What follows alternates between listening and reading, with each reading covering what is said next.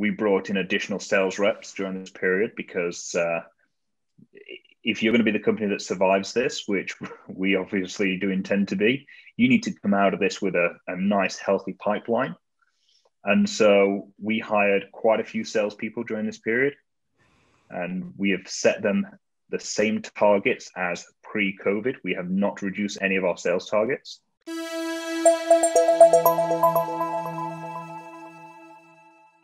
All right, everyone, welcome back to SALESBIZ. I appreciate you all taking the time. Before we kick off today's episode, once again, folks, go ahead and hit that subscribe button. Like it if you follow this channel, and if you have any feedback at all, drop some comments down below.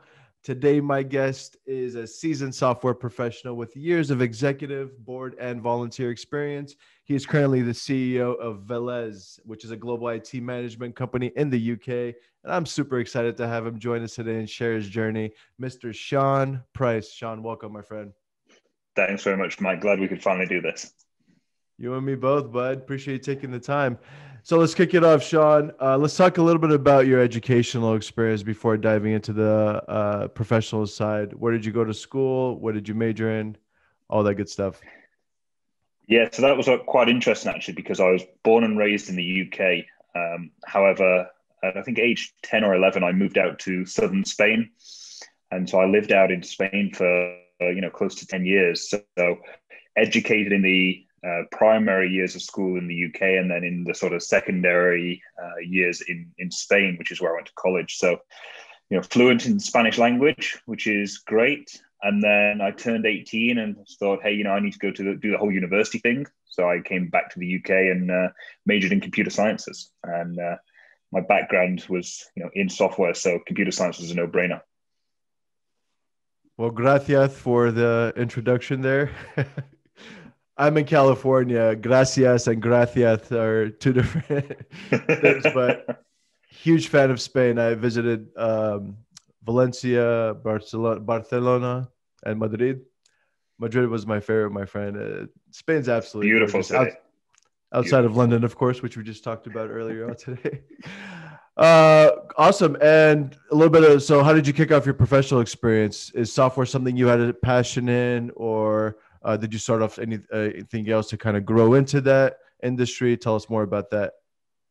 I think I had probably the most stereotypical entrepreneurial journey that there is, right?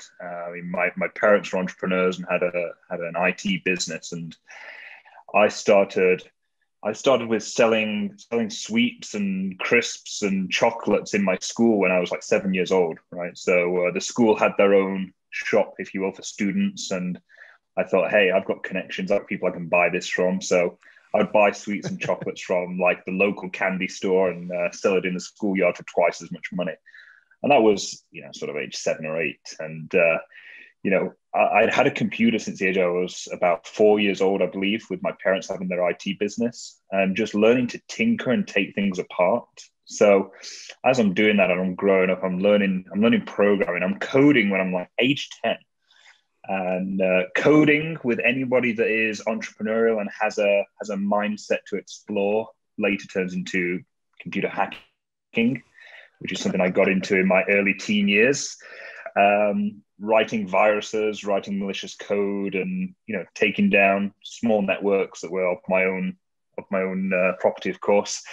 But that was my education. That was, hey, learn to tinker, learn to take things apart, and you end up developing this thirst for knowledge. And as that went on, I started a software company when I was 18 years old. I ran that for 10 years. It was a great, successful company. I absolutely thrived and loved working with developers, because being a developer yourself, you then get to learn how to manage developers and how to grow that as a business. And we were writing software and secure CRM systems for big pharmaceuticals and PLCs. So it was a tremendous amount of fun. Absolutely. FBI ever knock on your door? Because it seemed like you tinkered a little too much, man. There's always an element of tinkering a little bit too far. And I certainly got a slap on the wrist. There was certainly hey, this is probably far enough.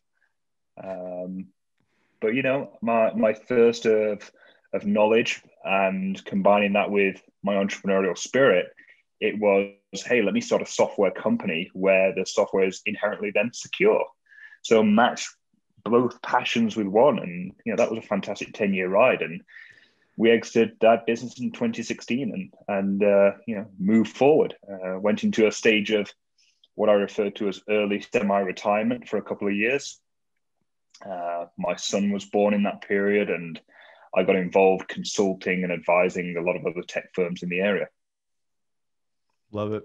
Yeah, I think the majority of FBI agents and all those stuff, when they catch kids like that doing brilliant things, like, hey, you either could go that way or you could come work with us and do some fun things in your life as well. Congratulations on the birth of your son, by the way. That's amazing. And the exit you mentioned in 2016. Tell us a little bit about that. I mean, starting a business is already pretty gnarly, but actually selling that baby of yours is even sometimes harder. So tell us a little bit about how you made that decision. I think it was something that just had to happen in the end. I'd started at 18, and by the time I was 28, I was completely burnt out, completely mentally, physically exhausted. There's a lot of people, especially with the hustle porn and everything going on right now, where I actually did work 100 hours a week, every week for close to 10 years. Wow. It hospitalized me more than once. My body shut down, and you get to a point where enough is enough, and it was a decision that was made, and I'm happy I did that and managed to take, like I say, close to 2 years out to rest and recover, and that 2 years of rest and recover was certainly needed. Yeah, sometimes the mental ambitions far exceed the physical capabilities, and they kind of meet in the middle. Sometimes usually ends up with someone on the floor. So I'm glad you're okay.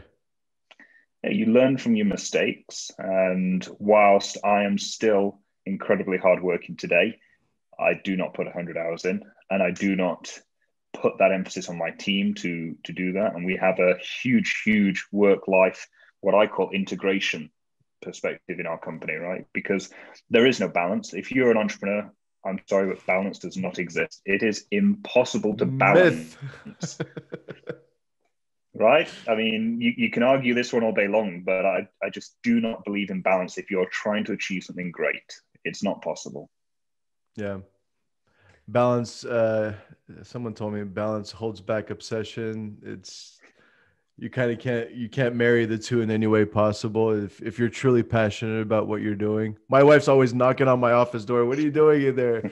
Whether I'm editing or reading something or watching something, but yeah, it's a myth, but it goes back to obsession. Exactly. It is. There's time for balance, and there's time for, all of these things. But if you're, especially early on in an entrepreneurship journey, there is no time for that balance. You have to go all in. There is no choice in the matter. And so the best thing you can do is integrate the two sides of your life, or the multiple aspects of your life, if there are. I'm a guy who gets out there, runs, cycles, and does triathlons. I'm a guy that has a wonderful partner. I have a wonderful son. I have this tremendous business. So it's how do you integrate it all? And in fact, one of my most popular LinkedIn posts only the other week was my now 4-year-old son sat in our boardroom at the head of the table watching cartoons on the 84-inch TV screen in the boardroom because daddy had to go do some work that weekend, right? So it's how you integrate it. Yeah, absolutely. Well, I'm glad it sounds like outside of family, health is very important for you, just staying active, but sounds like you had some realizations that pivoted you into a different direction too. So that I guess we'll call it a sabbatical, 3-year sabbatical, or it was like 18 months plus 2 years sabbatical. Yeah. Beautiful. And the fact that Sean, not everyone has the brass to take that, some people develop anxiety stepping away from their email for 4 hours, let alone taking a 2-year journey. So kudos to you, my friend. What did some practices that you adopted during that? Because I imagine a lot of people, especially the time that we live in, are considering something along those lines. Yeah, I think you're right about the email as well, because when that happened, I said, it's going to be no problem. This will be easy. Sabbatical life, that's simple. And I think I took about a week to myself and just sort of slept for a week solid. And then I just started taking coffee meetings with every entrepreneur, every person who wanted to have a coffee meeting with me. for like 6 months solid. I was Starbucks' biggest customer in London for a long time, just because I needed to keep myself in the game, right? I just had that thirst to just help and be involved and be on the circuit still. But going back to what I mentioned about triathlons and marathons, I attribute triathlons and a friend of mine here in the UK who introduced me to triathlons as something that almost saved my life in a way, because it gave me an obsession that wasn't tied to a dollar amount, I suppose, right? And I did my first triathlon, and I'd been in the sabbatical maybe a few months, and absolutely just got hooked. And it was a similar sense of feeling there was also an element of suffering, which I find in business regardless. And, that year, I think I did 15 events. The next year I did 16. Next year I did 17 events, and just kept going. But you've got to find structure and routine. And it's just like any day in business, I'm a big proponent of having a huge amount of structure. I theme my days. So each day has a purpose and a specific topic that we work on. I time box. So I know that, hey, I'm going to allocate this amount of time to this project or this task. And it was the exact same in that instance. It was, I know me and my son are going to go do baby yoga on the Tuesday, right? And then come Tuesday afternoon, I got 6 back-to-back coffees. So it's just finding the routine that works. Absolutely. I think my biggest, I completely resonate with that. Once you find that structure, and my structure is my Google Calendar. Everything from a reminder to a goal to an event, everything is color-coded day by day. And that's how I'm able to meet guys like you. It's having that, I think we rescheduled 3 or 4 times to actually have this meeting, Yeah, but we're finally doing it. And we both have assistants, and we still had to reschedule, right? So I mean, exactly, that's just how crazy life becomes. Exactly. But the fact that you allocate that time and eventually accomplish the goals, which is finally you and I get the chance to meet, I think that's the fruits of the actual process. So I completely resonate with that. Is everything, by the way, calendared on your end? Because I've met people that actually have it all in their heads. So how's your structure like? I don't understand those people. No, my everything is calendared. We're a Microsoft house, so we're on 365, whatever else, but everything is calendared. My assistant has access to my various work calendars. I also have my own personal calendar. I have a calendar shared with my partner. I have a calendar for my son's activities. And like I say, I theme my days. I know that Mondays are management, which is my one-to-one with each manager, plus a weekly sync with the whole management team at once. And then any business administration thing that's need to happen. Tuesdays, products and services, Wednesdays, sales and marketing, Thursdays, recruitment, Fridays is culture and finance, Saturday, strategy, Sunday, rest. Like, if you can get it down and get it on a calendar, and, everyone in my organization and my personal life know that if it's not in the calendar, it does not happen. Amazing. Hey, you forgot to pick up the groceries from the store. Was it in my calendar? That's literally one of the most asked questions in my household. I kid you not. Why is it on our calendar? When are we putting it on the calendar? So I will tell you though, my one of my family members, wildly successful businessman, global. We have a meeting coming up. I invited him over for lunch. We were just having dinner yesterday, and I invited him over on the 31st. To host at my place. And I always ask him though, how do you manage your day to day? And he says, it's all up here.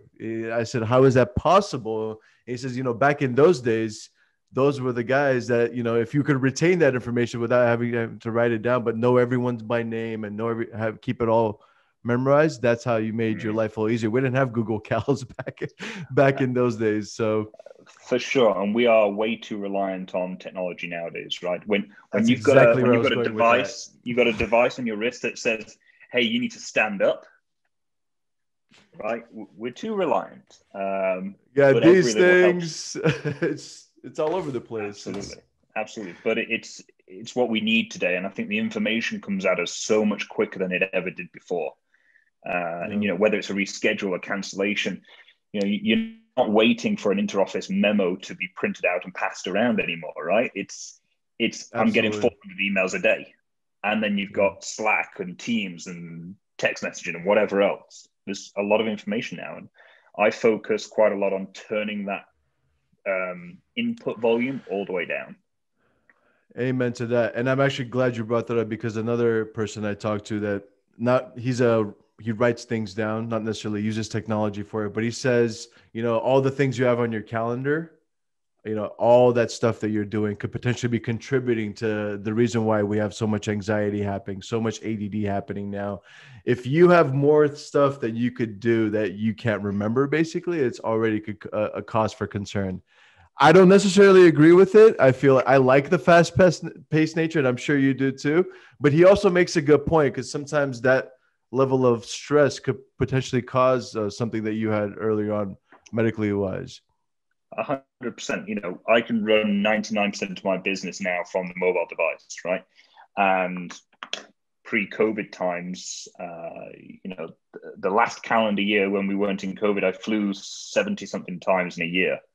Wow. And it's been able to get off a plane, shoot a quick email, and be done with it, right? Move on to the next thing.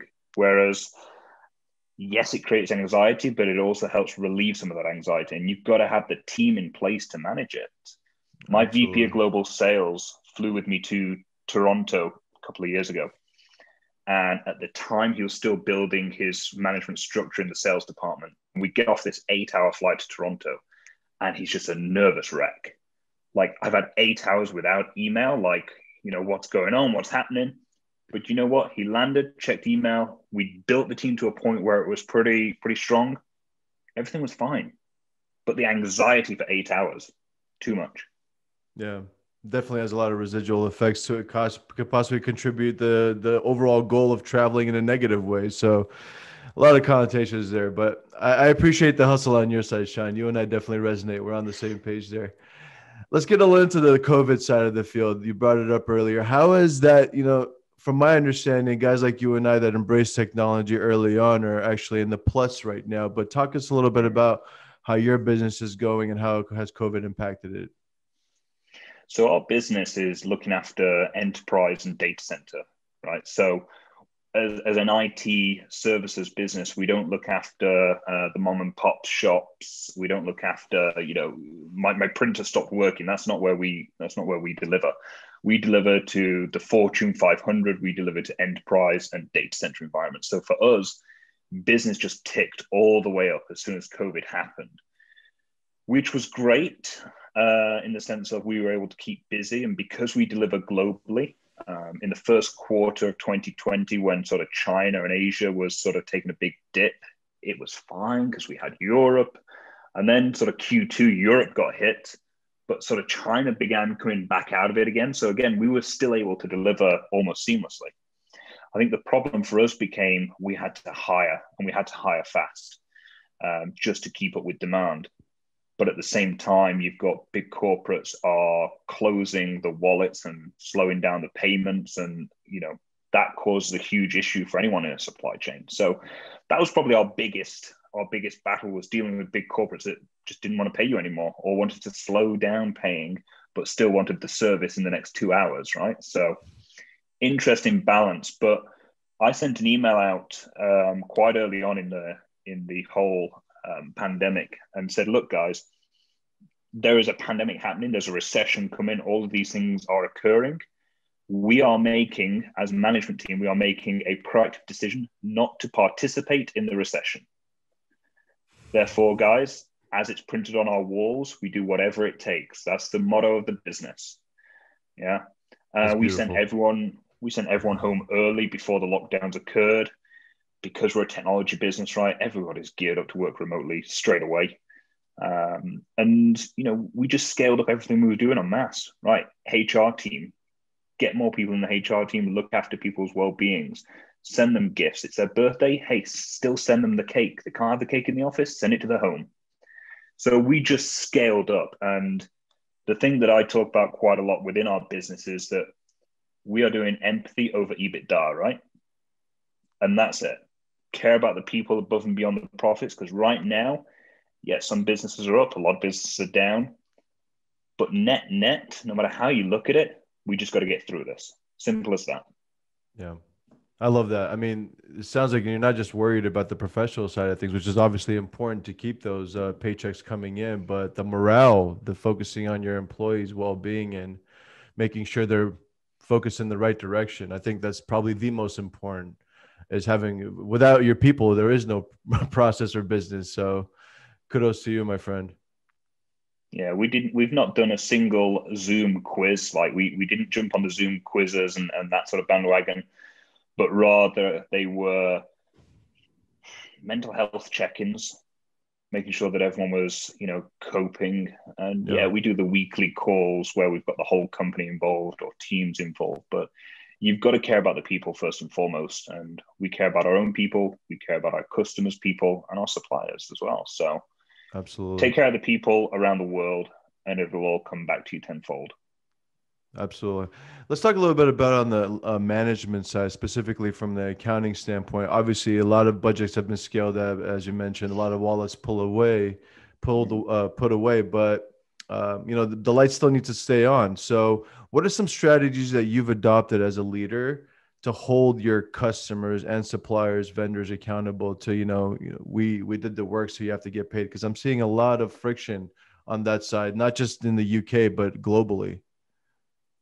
I think one of the big things to understand is that accounting teams are doing their job, which is they're just trying to keep cash flow sane, right? So it's not the company per se. It is that accounting department doing what they think is right, just like every other department in every other company is doing what they think is right for their business at the time. So Right. there's certainly been some large corporates where I've had to pick up the phone to the CEO of the company and go, "Hey, you're net 60, but you haven't paid us in 190." And quite honestly, most of the time it is, well, hell, I didn't know that was the case, right? The account department's just trying to conserve cash. So a lot of the time, it's bringing back that human element to what is ultimately just a transactional departmental issue. Yeah. And there's been cases where the UK has not been fantastic at supporting businesses with funding options during this pandemic. There has been some, but not a great deal. But certainly, what we've done is we've looked at who are our smallest vendors, who are our smallest companies in our supply chain that are probably going to be hurting the most. Let's make sure that we keep that momentum going to pay those guys as quickly as possible, right? Right. We've got to manage our own cash flows, but ultimately, I read yesterday 10,000 restaurants and bars in the UK have closed down as a result of the pandemic. 10,000, right? And that's That's not to count insane. retail and everything else that's happened. So, how do you support those who are ultimately going to be struggling the most? And it's just having conversations with people, you know? Yeah. You can't save the world. We can't save the world. Our customers can't save the world. So, whilst everyone's struggling, the only strategy is to talk. And that's Right. what we have found best. We're talking with our customers every single day. We got a customer at the moment who would typically pay us their net 60, they pay in 55, right? They pay early. They're over 200 days on invoices right now. We know they're struggling. So there are Got it. conversations going, hey, how can we support you to the point of us still being able to work for you without having to put you guys on stop? But how can you also support us by actually releasing some cash, even if it's every now and again, right? You may not be able to make Right. that lump sum payment that's owed, but hey, start trickling some down just so that we can keep our own lights on, as it were. Yeah. And at that point, just from a strategic standpoint, do you get legal involved? Do you put something in writing, or is it sometimes as easy as just an email back and forth? Like, what strategies have you adopted to make sure we're holding ourselves accountable outside of just words, or maybe words suffices? I find that words are probably the first place to go to, right? Because the second you bring legal into it, it's it's almost more personal. It's a hey, I don't Right. trust you not to pay me, right? And we've had clients of ours that have filed for bankruptcy in the US during this period and left us with a huge hole. Um, and at that point, what can you do? There's not a great deal, but yeah, we try and have a phone call first. We try and actually have that discussion. put it in an email, include relevant people within the business so that we can try and get this sorted out. Because like I say, the bigger the company, the less those above seem to know what's going on. Yeah. Well played, my friend. Legal has to come into it sometimes, unfortunately. Yeah. And what about new customer acquisition, Sean? You're already dealing with quite a bit of a mess with existing customers. Churn is a terrible word in the business, but in terms of new customer acquisition, what kind of standards or expectations do you set in advance from a monetary standpoint? I think probably the best thing we did during the pandemic was go, hey, let's ramp up our sales development team, right?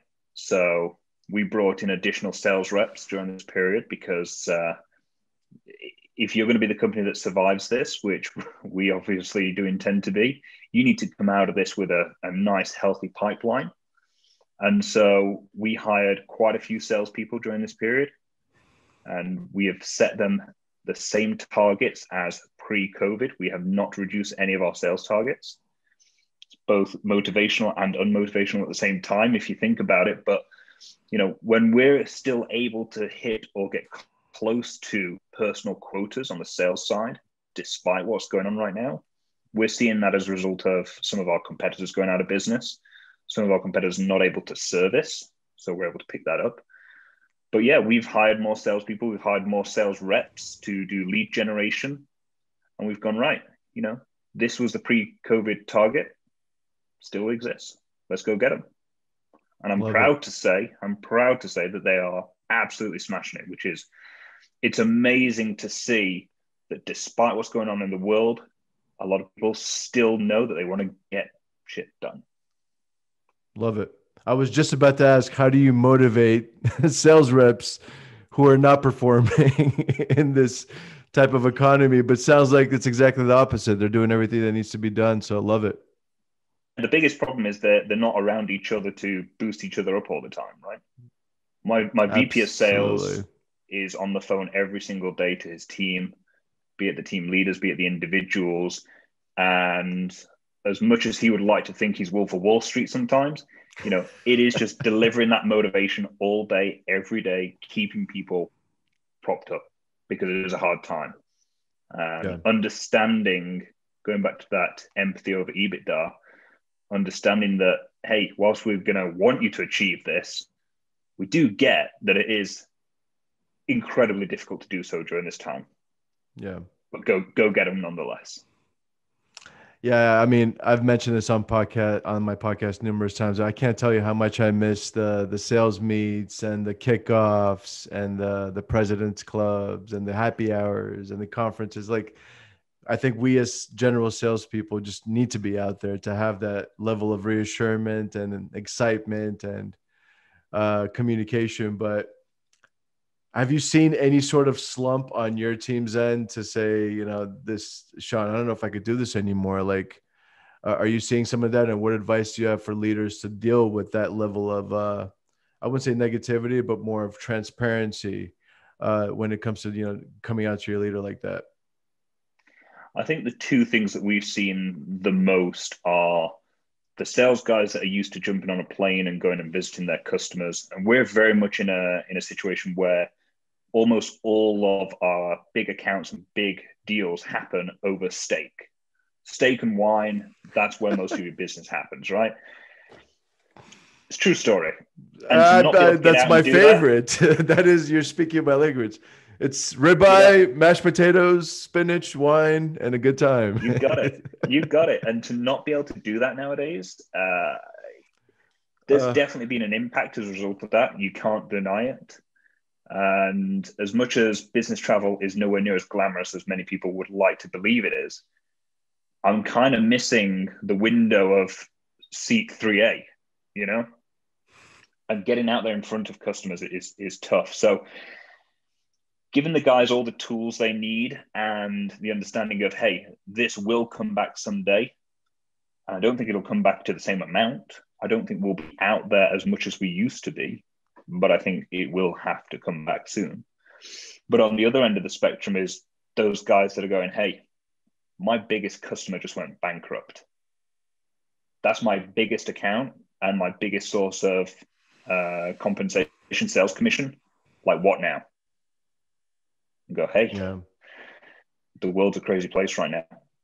And we've got a fantastic team of lead gens. We've got a team of account managers and account execs who are there to, refill that pipeline for you. Just keep your head down, keep focused.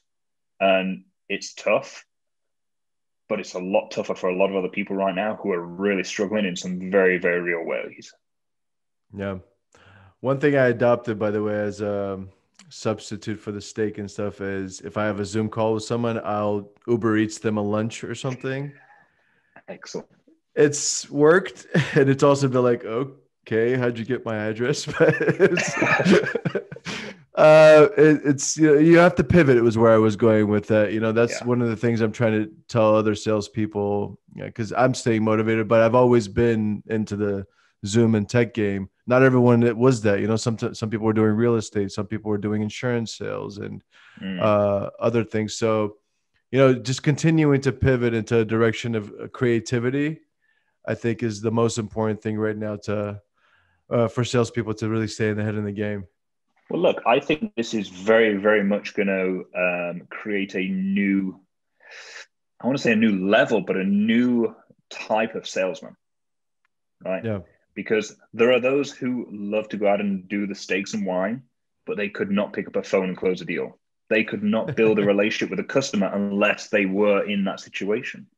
Right. And I think you've had the polar opposite. Those who are great at doing things over the phone and email, but could never sit down with a customer face to face for whatever reason. And I think now you're starting to see an interesting combination of those skill sets. And you're starting to see some sales guys or sales girls who are showing what they're capable of under different circumstances. Absolutely. No, 100% agree with you. And for someone that wants to get into sales, obviously this is a majority sales podcast. What advice would you have someone that's needing to pivot away from just regular door-to-door sales or retail sales and have to kind of get into the whole SDR, business development, over the laptop situation? What advice would you have for someone that wants to get into that world? Interestingly enough, when we take on SDRs, they're typically people that have come from different industries and have no idea about what an SDR even is. And we kind of have to educate them along the way, right? The thing that we tend to tell people the most is be prepared to feel like you are on the very first step of your career all over again. Doesn't mean you are, but be prepared to learn everything from the ground up. And what we tend to see is people who have come from real estate, people that have come from retail particularly, they come into this type of sell and just feel completely and utterly lost. But you get them a month into a good sales training program, and we give everyone a great, great training program, then you see how quickly they develop and really, really get up to speed. So almost feel prepared to be a little bit lost for a little while, I would say. But if you're good, I mean, you can sell anything to anyone if you're a good salesperson. You just got to learn the ropes, learn the techniques, and learn the industries. And a great company will give you all the tools that you need to achieve it. Absolutely. Do you follow a specific methodology for your specific company, like a Sandler, Medic, or anything along those lines? No. So we very much build everything from the ground up ourselves. We've looked at everything out there. We've reviewed everything, and depending on who you ask, they'll tell you about strength finders, or they'll tell you about disc profiling. They'll tell you about, any kind of sales system out there, as well as profiling. But the best thing is for our industry, which is very, very niche, there's a lot of companies that are just doing things a carbon copy of each other in our industry. And we said, hey, let's start this from scratch. Let's do this our own way. And a lot of our competitors, particularly in this country, they're all using the same methodology. They're all using the same documentation. They're all using the same tactics day in, day out. And that's why they can be around for 30 years and still be plateauing. And with my background in software and automation and machine learning, when we started this business, it was, come on, guys, why do we want to do the way they've been doing it for 30 years when we can revolutionize and not just rip off? So no, when it comes to sales, when it comes to service delivery, everything was thought of from the ground up. Love it. Well done. last question for you, Sean. This is one of my favorites in terms of going back to if you had a time machine and you met your 18-year-old self, what's one piece of advice would you give yourself? Knowing what I went through and what I did to myself,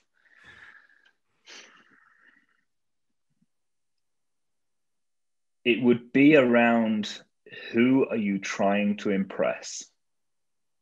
I love What that. ego of yours trying to prove? And I think, whether you're the CEO of the company or whether you're a VP of sales, you're both in the sales game, right? There's nobody that sells better than those two roles in the company. And I think naturally, both of those types of personalities have incredible egos and it's tending to come from a place of trying to prove something to somebody. And so I think if I was stood with my 18-year-old self, it was, hey, this is going to hurt. This is going to take a lot away from you, but it's also going to give you a lot. Who are you trying to prove to? Be careful, but it's going to be one hell of a ride. Love that. Well, going back to your candy bar sales as a 7-year-old, doing 2x margins and now working with S&P 500s, truly blown away by your journey, my man, and specifically the way you advocate for your employees. I definitely see a good culture within, not even ever talking to any of them. So really appreciate you taking the time, Sean. Thanks for sharing all the insight, and don't forget to stay in touch, my friend. Appreciate it. Thanks, Mike. Take care, buddy. Bye.